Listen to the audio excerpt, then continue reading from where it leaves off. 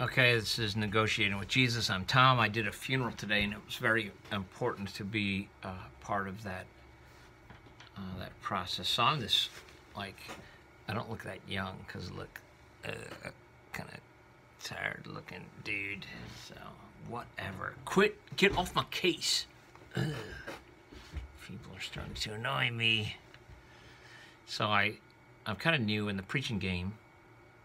But I've been in youth ministry for a long time, so I get to talk all the time to teenagers who sit there and they're like, listening, I know what you guys are doing. You're like, when is this going to be over? Will you play games or eat candy?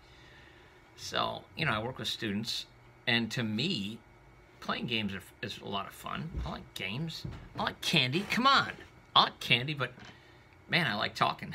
I like talking about wrestling with God. That's something that I do. And negotiating with Jesus, is the whole idea is Jesus is someone who you want to confront. And when he says, "Who do you say I am?" you want to wrestle around with those ideas. Who is Jesus?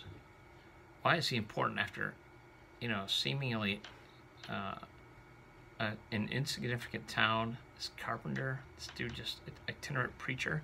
He walks around, he's killed by the Romans, and 2,000 years later, he has, 2 billion followers, 3 billion followers, changed the face of all of history. Worth checking out.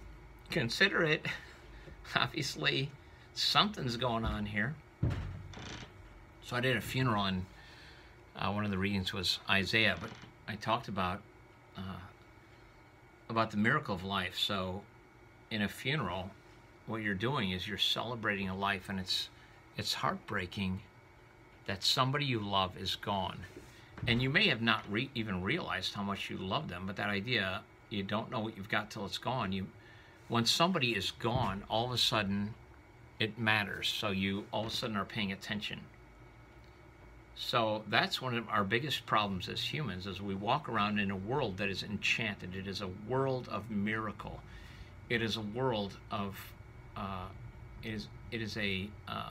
what is the phrase I want to say? It is a just so story. Everything in the world is a just so story. And a just so story, the idea that Cinderella had to return. Her fairy godmother said, you have to return at midnight because your pumpkin, or your coach, is going to turn back into a pumpkin. And Cinderella ought to have said to the fairy godmother, what the heck, fairy godmother? I'd like that if you could use your magical powers and make this dream come true, why would you make it for a couple hours one night and then I go back to my old life? Why don't you just actually make it right? Why do I have to go under the authority of this wicked stepmother and my 2 evil stepsisters? Can't you actually fix things?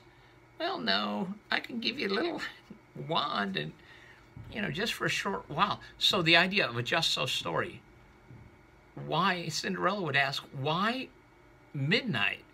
That's just how it is. It's just so. Just do it. Listen to me. Midnight.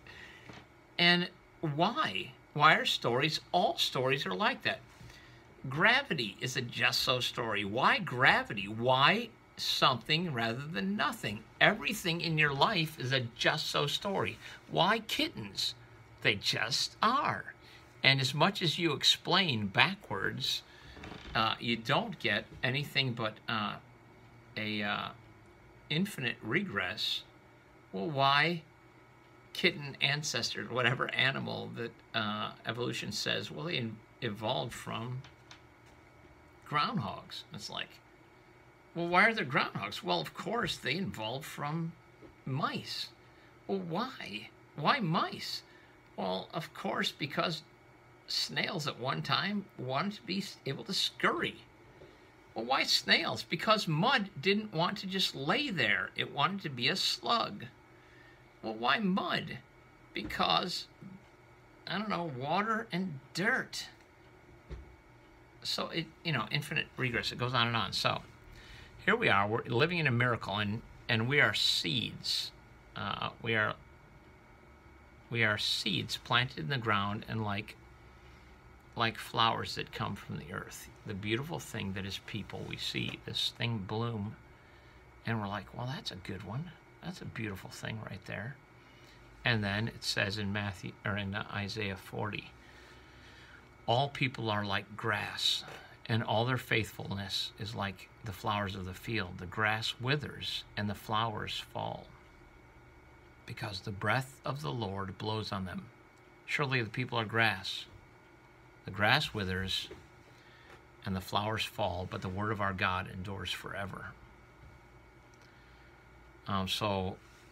What I want to get at here is that there's a miracle that happens right in front of you. From this seed, which looks like a stone, you drop it in the ground, and you care for it, and out pops a flower. And it's something beautiful and surprising, and we humans are so dull. We live in an enchanted world, and we don't notice. We have a best friend that is a joy in our life, and suddenly they die in a car crash, and all of a sudden, we notice, something's wrong with the world. I had this joy, wonder-filled gift, and now it's gone. Well, we get used to the wonder, and we think that it's normal, but the wonder is not normal. The enchantment in the world is not normal. It's some kind of miraculous thing that God did, and the idea that God spoke and there was a universe.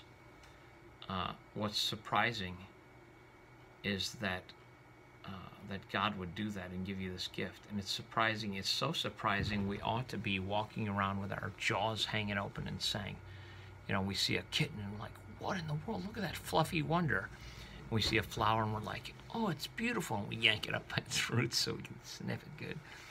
And then we see the sunrise, and it's like, that is so beautiful. It's painting the sky.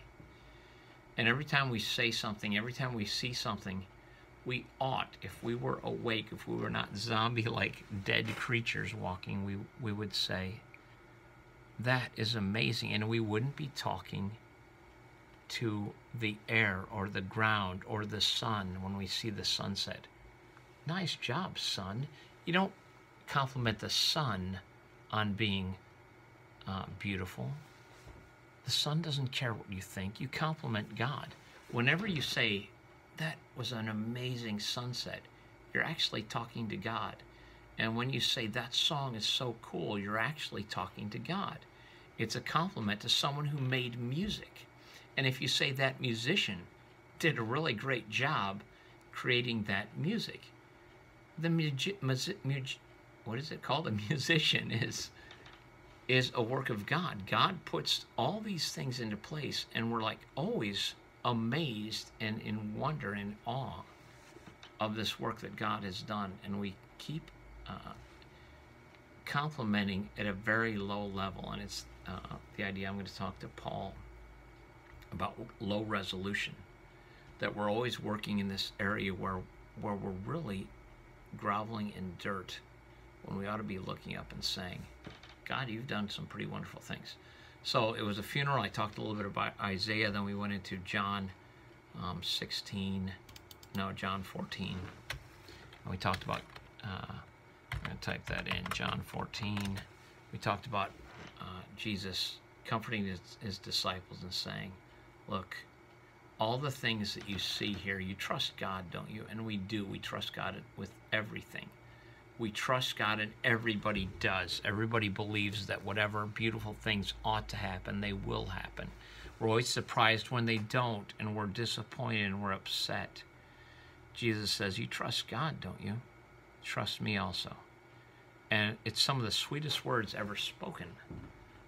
We do trust God, and I don't care how ornery you get with me saying, I don't believe in God, or I don't trust God. You trust all the things that operate within the world in such a beautiful way. You trust that they will work for you, and they do. And then when they don't, you want to curse God, or you want to be disappointed. But the fact is, if you have a beautiful gift, you should be thankful. There's no reason for you to have that beautiful gift. Your life the music you love, all of that is a just so story just dropped into you, that you can look around and see the wonders of the world. It's a just so story that you're dropped into, and it's beautiful, and we ought to find a way to wrestle with God and say, you know what, I'll give you glory. I'll let God be God, and I'll just be a thankful participant in the beautiful story that God creates. So a funeral, John 14, in my Father's house there are many rooms, and I'm coming to take you there. Get to know Jesus. Stop letting your hearts be troubled. Read John 14, read Isaiah 40. I will talk to you later. Negotiating with Jesus. I'm Tom.